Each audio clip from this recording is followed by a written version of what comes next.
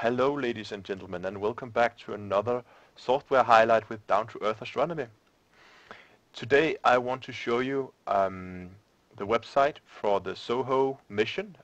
It's the Solar and Heliospheric Observatory. This is one of my all-time favorite places when you can go and look at actually real astronomy data. You can download them for free.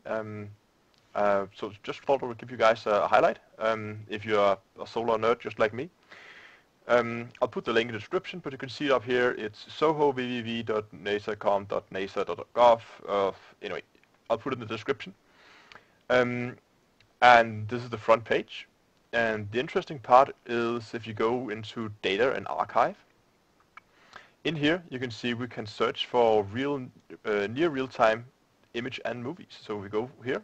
Click here, we get this search tool. And what we can do here is we can simply search the database for images from this satellite that is currently orbiting in a Lagrange point, taking constant images of the sun. For instance, if we wanted the last 10 images, and we wanted maybe we want a 171 angstrom image of the sun, and we want them compressed into a movie. Simply make a search, and there you are. It begins to download, and you can see the images of the sun. And these images are actually pretty recent. Some of them are for the last couple of days. So, and again, we can go back if we want another wavelength. We could go for the, let's say, 284. And again, we get a small series of images. Of course, you can download more images if you want. The site, let's just keep 10 here. This site also allows you to search for instance, continuum data. This is instead of just relying on a single wavelength as you do in these images up here. Continuum, you go for the full spectrum of the sun. And this is used for locating sunspots. So if we load the last 10, we can see we have a pair of sunspots here close to the center of the disk. If you want to go out sunspotting yourself, if you have a telescope, this can be a good idea just to go in, download the latest image just to see if there is actually any sunspots. You can also get a magnetogram. These are one of my absolute favorite kind of images of the sun.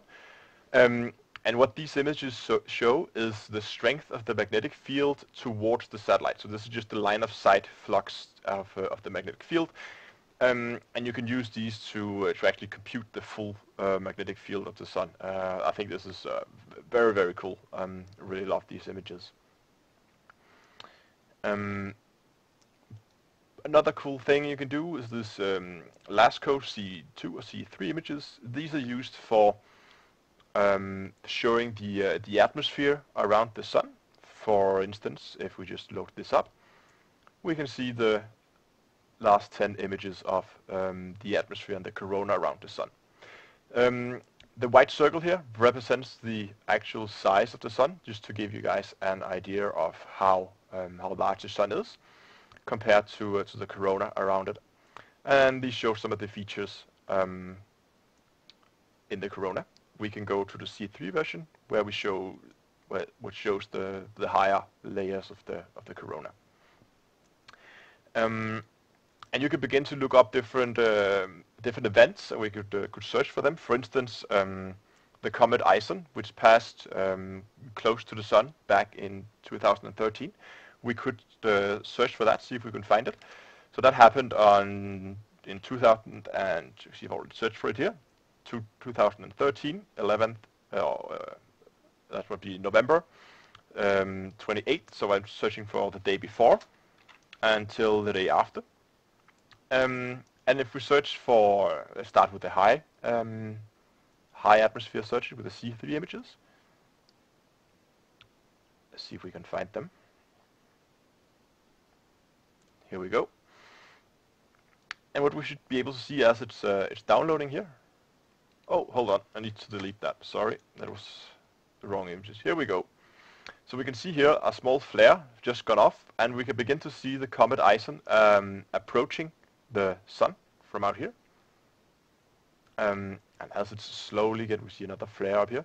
This line here, the dark line, this is probably, I think it's the it's the arm holding this disk in front of the sun. So they actually put a physical disk in front of the sun to cover it up to enable not to over-exaggerate that part of the chip. That's just the metal arm holding this disk in place. And we can see the comet now passing behind the disk, and the remnants of the comet is exiting over here. Again, a very neat little tool. We can do the same search just for the closer images if we want a more close-up of what actually happened.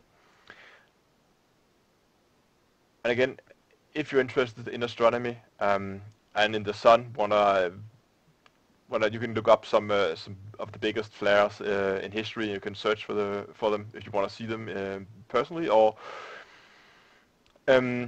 if there's been a warning for northern light, you have the opportunity to go in here and actually have a look at the actual flare. So again, if you're interested in the sun, this is a very neat homepage. Again, here we see the comet moving in close to the sun.